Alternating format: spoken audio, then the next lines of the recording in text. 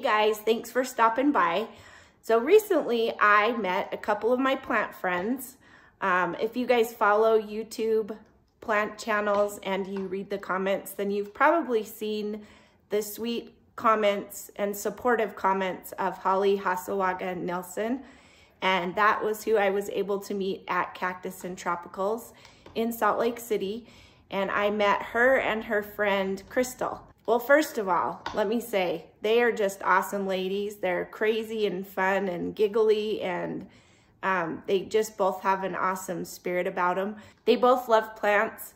They're besties, and they shared some of their fun plant stories with me, and it was really, really cool to get to meet them. And today I wanted to share a couple of their stories that they told me. They've actually recorded them for me, so I'm going to play them to you throughout this video and kind of expound upon their stories.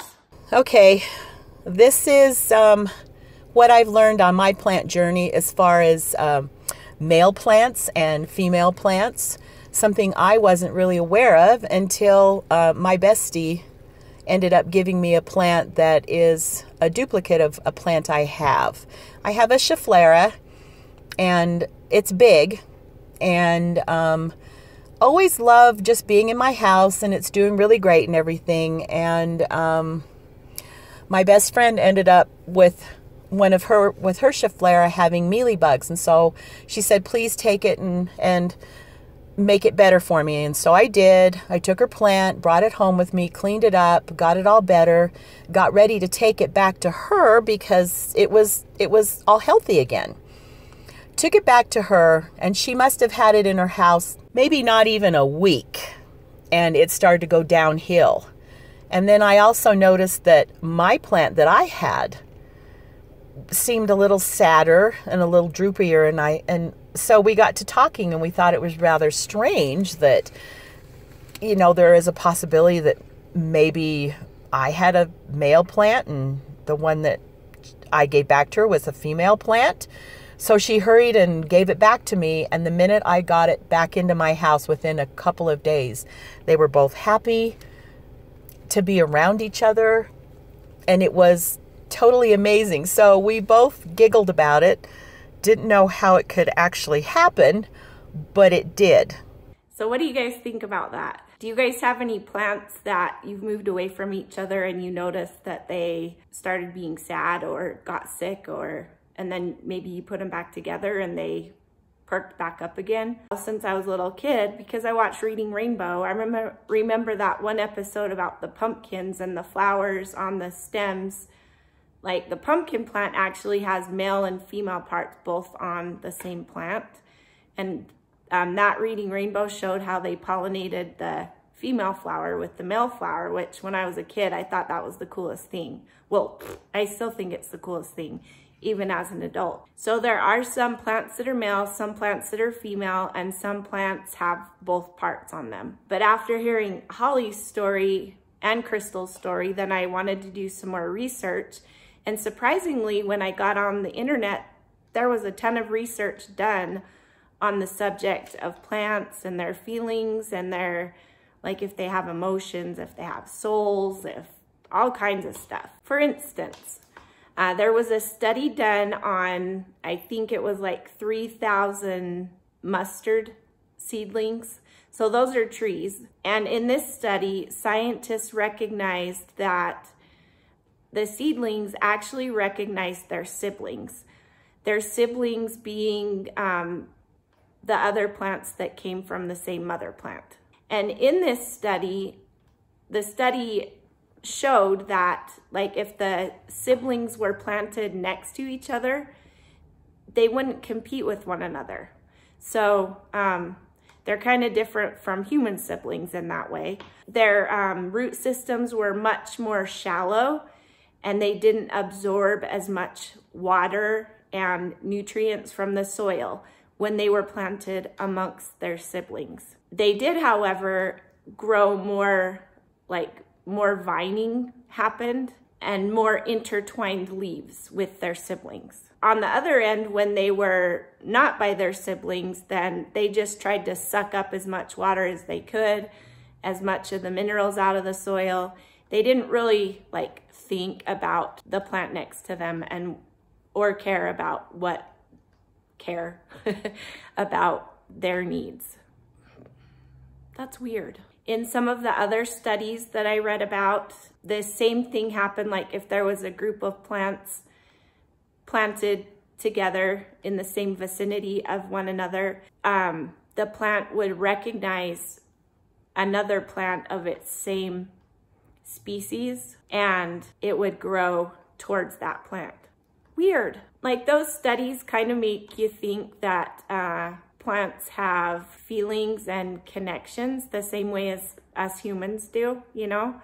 But that's probably just how I'm interpreting it because I'm a human, right? There's a lot of differing thoughts and speculations and theories about whether plants have a soul or not. So what do you guys think? Do you guys think plants have a soul? Let me know. Let me know in the comments because this kind of stuff is so interesting to me, and I'd really love to hear what you guys have to say about it, what your innermost thoughts and feelings are on the matter. So there's even differing opinions about what the definition of a soul is as well. I'm going to recite the definition from the dictionary. It's the spiritual or immaterial part of a human being or animal regarded as immortal. So according to the dictionary meaning, plants don't have a soul because they're not a human or an animal. However, they are alive and they do breathe. They breathe in carbon dioxide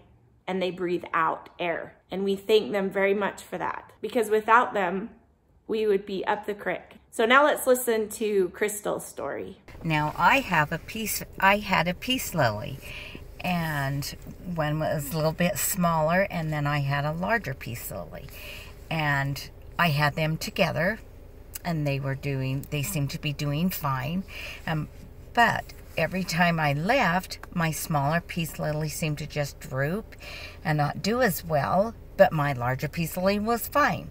And then I moved the smaller peace lily away, and then I thought, okay, this is strange, but still the same thing happened. And so I gave it back. I gave it to my bestie and said, okay, this is just very strange. And then my other plants, they kind of did similarly the same thing. And for some reason, this large peace lily seems to be the dominant plant in my house. And every time I bring another plant in my house, and every time I bring another plant into the house, this other plant will just totally wilt and they start dying. And then I give that plant to my bestie because it can't handle it. So I can't have another plant in the house because this plant is my house is a one plant house because it thrives on being the only one. Yep, and when I brought the peace lily into my home, I have the domino peace lily, and it is, I believe it's the female because the two of them sit next to each other, and so they're like sisters, you know. So as strange as it might be, I don't know if any of my planty friends out there have noticed their plants behaving in this way, but this is something that Steph wanted us to share with all of you. So thank you so much. Have a great day. So what do you guys think of that? It could just be a chemical thing. Could be something else. No one knows for sure. Have you guys ever had a plant that didn't get along well with other plants? In my human way of seeing things, it seems like plants have personality. And in Cristel's case with her peace lily, that peace lily seems pretty stuck up to me. Do any of your plants have a personality? Some of mine seem to. Now I know you could not discount, but you could just say, well, that's because the plant just doesn't like your climate or your caring or your poor caring. But there could be more to it than that. Some of my plants are happy to be alive. Some of them are like go-getters.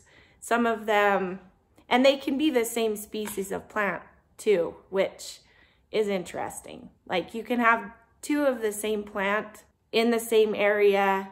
And I know there's more to it than just that, because they could have had, there's so many different variables that could have happened before that. But that doesn't necessarily mean that the plant doesn't have like a personality. What do you guys think? Do you think plants have personalities?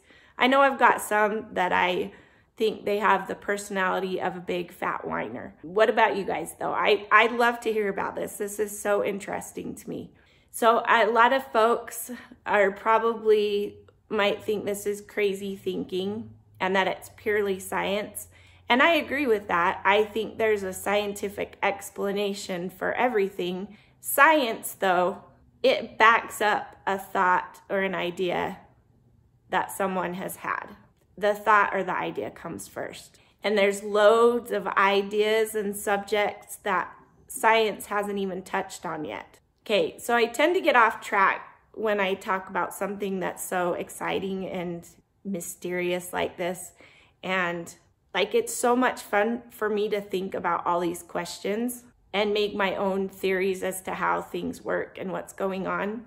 But it's hard for me to put all of this into coherent words that maybe make sense to someone else. So when I start thinking about all this stuff, like my brain, seriously, like I can feel it like swelling up and it just explodes, all these questions everywhere. It's hard for me to stay on track. So let me backtrack to where we began. Do plants feel and can they love? Can they? The science that I have read seems to indicate yes, they can. At least in some sort of chemical way. But I mean, love in humans too, like it's a feeling, but there's chemicals that make that feeling. I'm going to tell you some of the findings of some of the scientific experiments that I read about. And the first scientist is Jagadish Chandra Bose. He had so many degrees that I'm going to have to look at the paper because I can't even remember them all. So he was a polymath, physicist, biologist, biophysicist, botanist, and archaeologist. And he was also a writer of science fiction.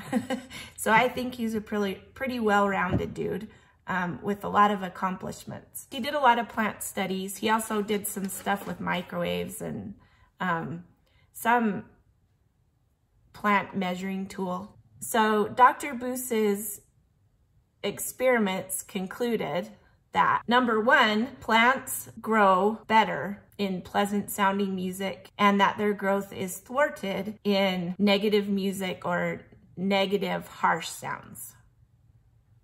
Interesting. I think like we've all kind of heard that for a long time. Dr. Bose was around in the late 1800s. This has been around for a long time. I think a lot of people have done science experiments to prove that for their own selves, and I think we can all agree on that. Number two, he concluded that plants are sensitive to pain and affection.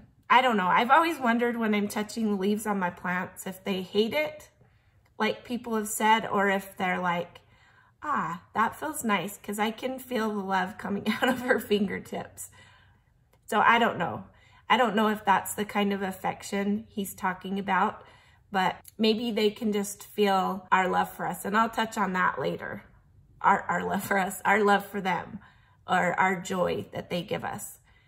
And we're reciprocating it back to them. I'm not sure, or our energy or something, but there's more to come about this later. Number three, he concluded that plants have a nervous mechanism that gives them the ability to recognize and react to an individual that has committed an act of violence, especially against a plant, in their presence. So this one's funny to me because I get this image of when my dog Frank walks in the room, like all the plants going, hide.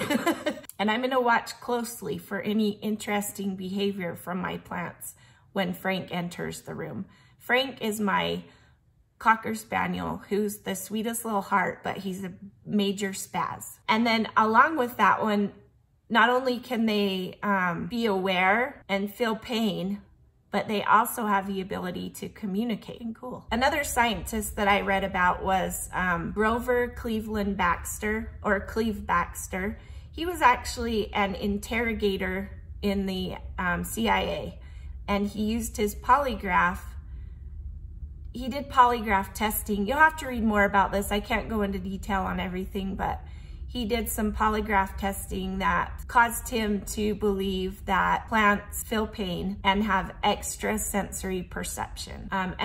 Extrasensory perception is the sixth sense that everyone talks about. It's just that feeling that you don't really know where it comes from. And some of his conclusions weren't exactly accepted by the scientific community, but at the time, his findings were in the 1960s. So one of his conclusions were that plants react to harm, like cutting their leaves, etc. And they even react to harmful thoughts of humans that are in proximity of them. Another of his conclusions were that plants are aware of each other and they mourned the death of anything.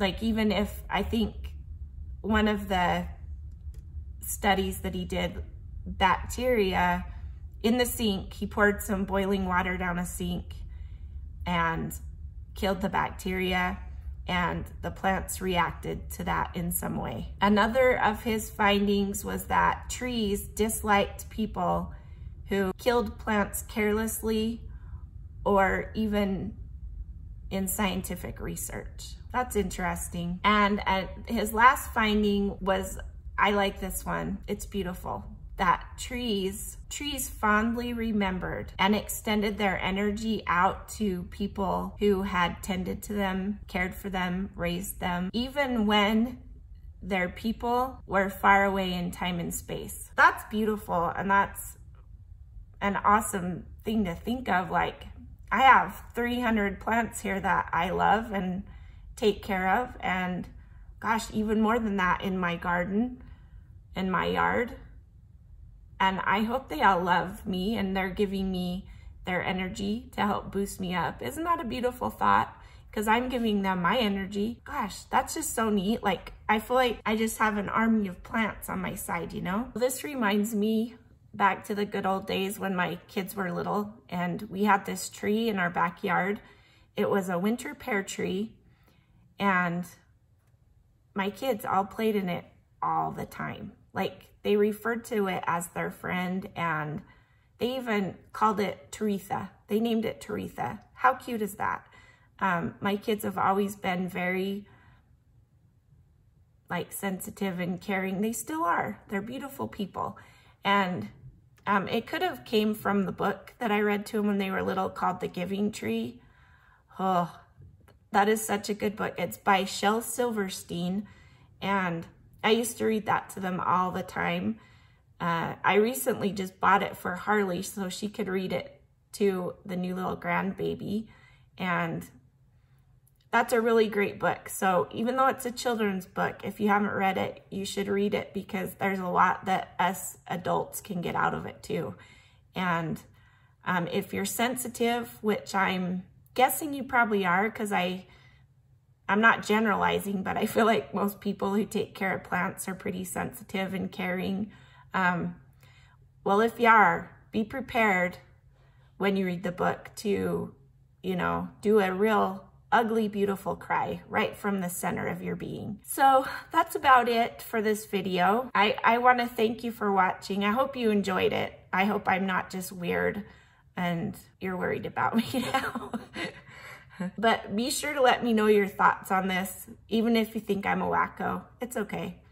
I'm fine with that. I'd really like to know what you guys all think about this. And if you have any cool plant stories that you would like me to share on this channel, I would love to. I love cool plant stories. You can send them to me on my Instagram, which is Hall, HALL_STEF, Steph. Or you can send them to theplanthall@gmail.com, and it's HALL, like our last name, not like an actual plant haul. I also wanted to say thanks to Holly and Cristel for sharing their stories. Holly gave me a beautiful Dusty Miller begonia when we met, and I'll be showing that to y'all in part 4 of the plant tour, which will be the new sunroom. So I'm excited about that and excited to show you that plant because it's really beautiful and sweet of her. And she also gave me this bracelet. Take it off here. She told me about this company that sells these bracelets, and it's partnering organizations. They train and employ hundreds of women in rural communities of Nepal, and they help these women rise above the poverty level. It's a really cool bracelet. I hope you can see. Those are all beads on there, and I have a very small wrist. It's one size fits all. My wrists are really small, and this fits great. The company is called sash_co.com. If you want to check them out, I'll put the link below. I think it's really neat to support businesses that support others. And I love having this bracelet from my friend Holly. So I'll put the links below for the company and for the bracelet company and for the book, because you guys got to read that book. And I hope you enjoyed this. I hope you don't think I'm super weird than you thought I was before. I hope you guys have the best day of your life, and remember to plant on.